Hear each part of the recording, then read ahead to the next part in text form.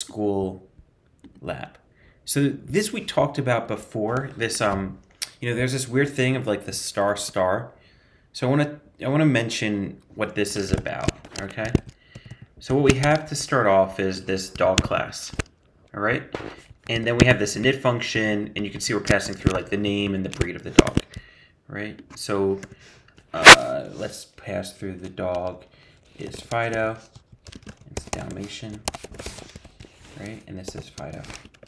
And so obviously this first argument is Fido as the name. The second argument is the breed.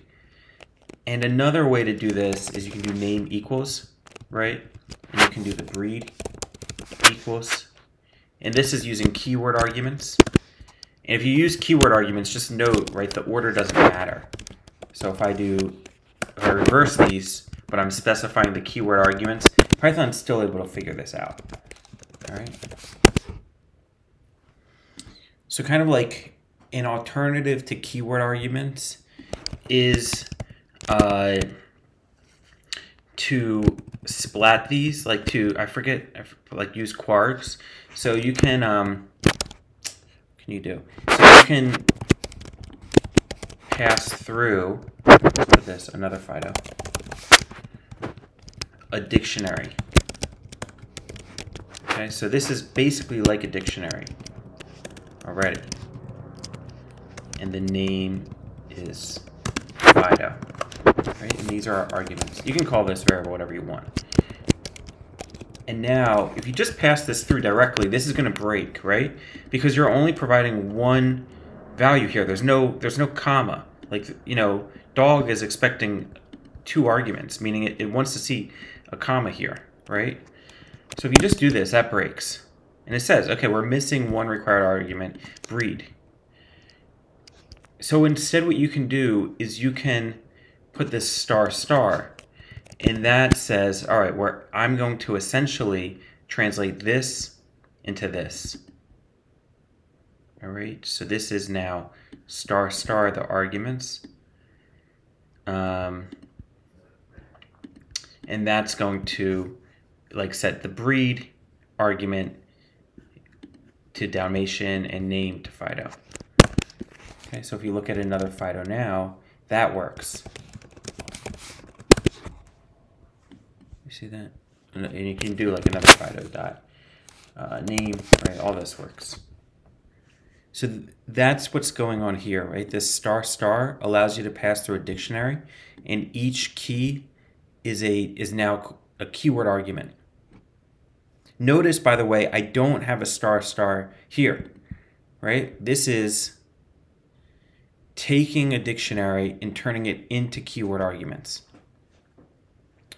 Now, what can be confusing is you can kind of go the reverse way. So this original way was take a dictionary and turn it into keyword arguments. Okay? And that's what we did here, just by simply doing this star star or passing it through. So what's confusing is you can also do, how would you do this? I think it's star star quarks. Let's see what this does.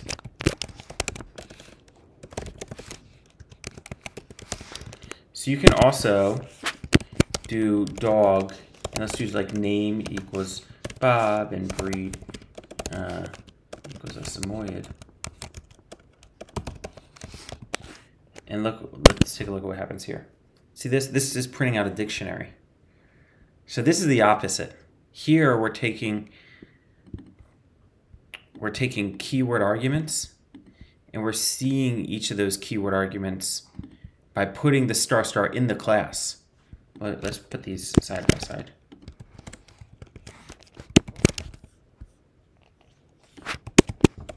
So this was the first way, and this is what the lab goes through. Is we just define a normal class, and then the test, it takes a dictionary, passes it through as keyword arguments. Here, we're passing through the keyword arguments, and we're catching it as a dictionary by doing the star star over here.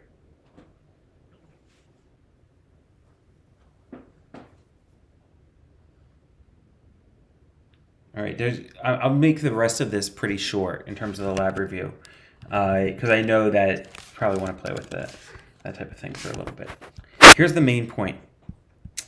There's like two different ideas here in this lab.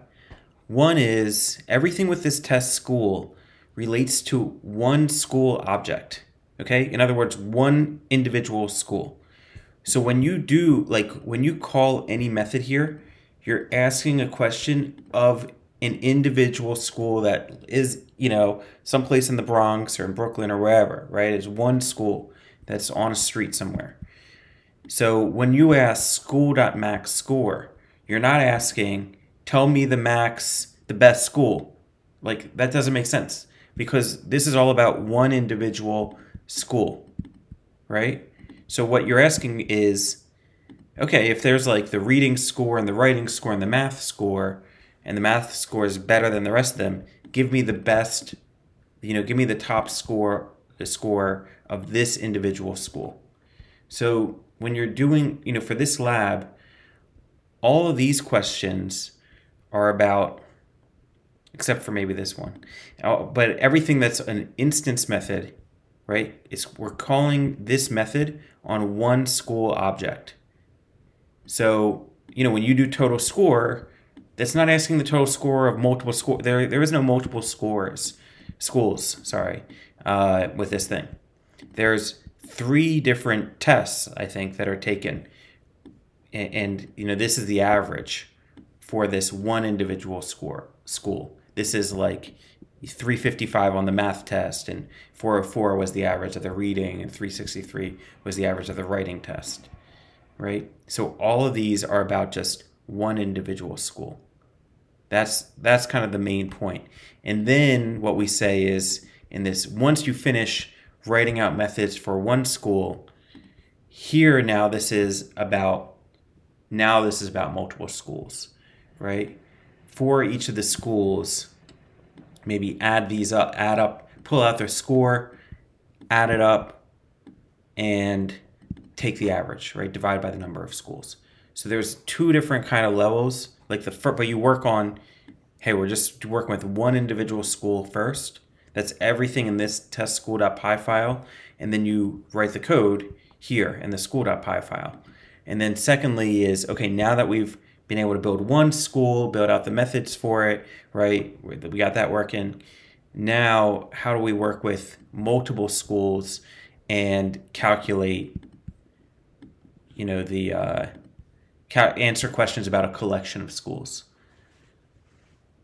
All right. I'm not going to talk anymore about this, at least not for now, because I feel like it's better for you to work on it. But what I will do is, if you finish that, let me deploy a couple readings for us to do the remainder of class. So feel